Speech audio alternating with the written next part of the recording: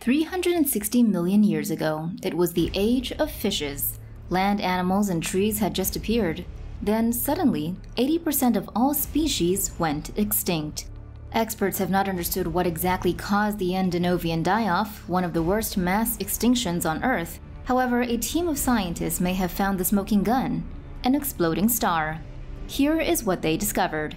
Scientists from the University of Illinois theorized that a supernova approximately 65 light-years from Earth triggered the Late Devonian Extinction, one of the 5 great mass extinction events in our planet's history. Their explanation was proposed in a study published in the Proceedings of the National Academy of Sciences. In the paper, the authors say cosmic rays from the supernova could have bombarded the Earth for up to 100,000 years. Researchers found radioactive isotopes in rocks that could have been generated by the supernova. They also found plant spores deposited in rocks from the Devonian-Carboniferous boundary that appeared to have been damaged by ultraviolet radiation, signs of an ozone depletion event. The authors hypothesized that cosmic rays from the supernova could have continuously depleted the ozone layer, letting in more harmful UV radiation. In addition, the cosmic rays also bathed the Earth in their own harmful radiation. This double whammy led to the mass extinction. The Devonian period lasted from 419 million to 359 million years ago. It is often known as the Age of Fishes, as fish underwent substantial diversification during the period. However, there were other significant developments in biodiversity during the Devonian.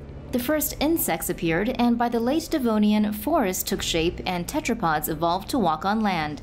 The study's lead author, University of Illinois Urbana-Champaign astronomy and physics professor Brian Fields, said the overarching message of our study is that life on Earth does not exist in isolation. We are citizens of a larger cosmos, and the cosmos intervenes in our lives, often imperceptibly, but sometimes ferociously. A study published earlier this year also identified ozone depletion as the cause of the late Devonian die-off, but scientists then speculated that global warming was to blame. It turns out, meteors and volcano eruptions are not the only things that can cause mass extinction events. Ozone depletion may have triggered a mass die-off of ancient fish and plants by ultraviolet ray exposure 358 million years ago, according to a new study in Science Advances.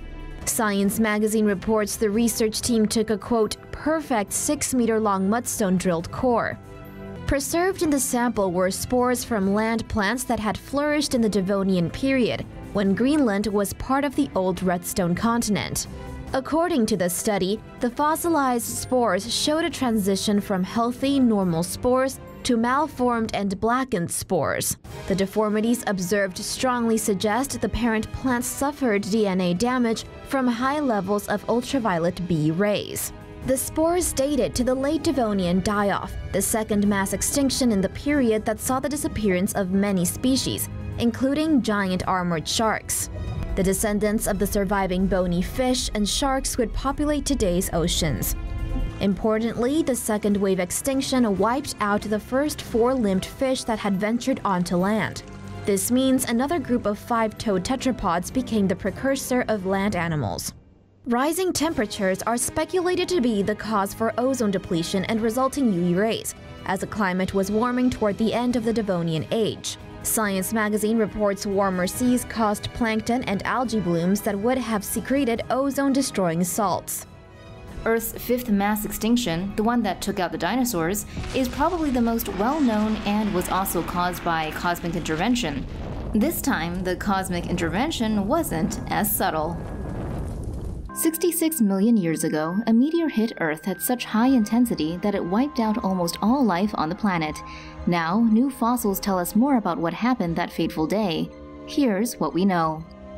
According to a recent paper published in the Proceedings of the National Academy of Sciences, fossils at an excavation site in North Dakota called Tanis show details of what happened moments after the deadly asteroid responsible for the extinction of dinosaurs hit Mexico's Yucatan Peninsula. According to National Geographic, the impact left a giant crater measuring 50 miles, or roughly 80 kilometers wide, and 18 miles, or roughly 30 kilometers deep.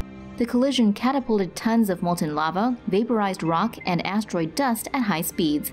The fallout covered the entire planet and led to the extinction of 75% of life on Earth and the end of the Cretaceous period. In the recent study, paleontologists found fossils of fish, trees, terrestrial vertebrates, and marine creatures that had been flung to Tanis in the aftermath of the asteroid impact. These revealed that roughly an hour after the asteroid hit Earth, debris from the collision turned into particles of glass that rained down for roughly 20 minutes. These particles are called tektites and were found inside the gills of fossilized fish and captured in amber from fossilized tree resin. The deposits at Tanis are a result of magnitude 10 or 11 earthquakes caused by the asteroid crash that then triggered large waves known as seiches that sloshed water, sediments, and animals into areas now known as KPG sites. Researchers believe these tsunamis reached Tanis roughly 17 hours after impact. KPG sites are part of the KPG boundary, which is a sedimentary layer that marks the end of the Cretaceous period and the beginning of the Tertiary period. According to the study's lead author Robert De Palma, these fossils are a window into the aftermath of one of the most impactful moments for life on Earth. As human beings, we descended from a lineage that literally survived in the ashes of what was once the glorious kingdom of the dinosaurs, and we're the only species on the planet that has ever been capable of learning from such an event to the benefit of ourselves and every other organism in our world. Researchers say they found another nail in the dinosaurs' coffin. The asteroid that killed them off hit Earth at a very nasty angle.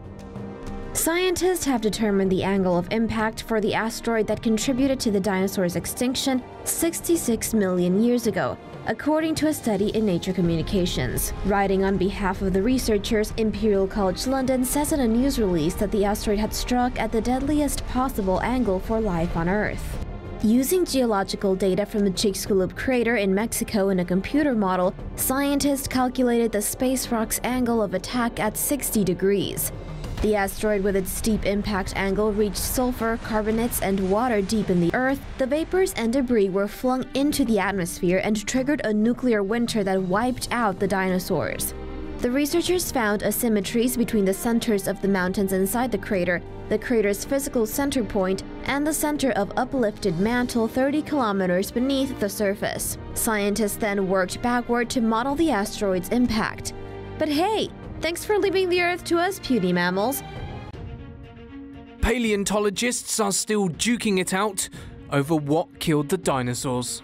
Asteroid impact gets sole credit for wiping out the dinosaurs 66 million years ago, according to new research. Scientists from the UK say the 10-kilometer wide asteroid that made the Chicxulub crater caused dinosaur extinction without help from volcanoes. According to the study in the Proceedings of the National Academy of Sciences, the research team modeled the Chicxulub impact, deconvolcanism, and combinations of the two. The results suggest the asteroid impact was catastrophic enough to have destroyed the dinosaurs on its own.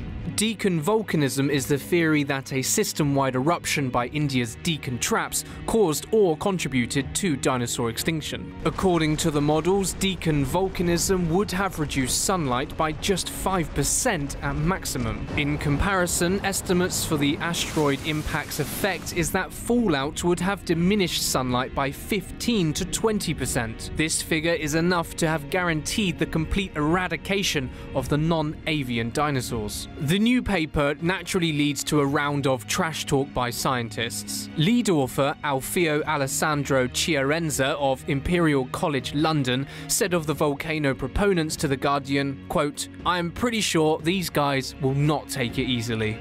Princeton University's Goethe Keller was quoted by the paper as saying, "When the basic assumptions of a study are based on cherry-picked data, the results are predictable and wrong."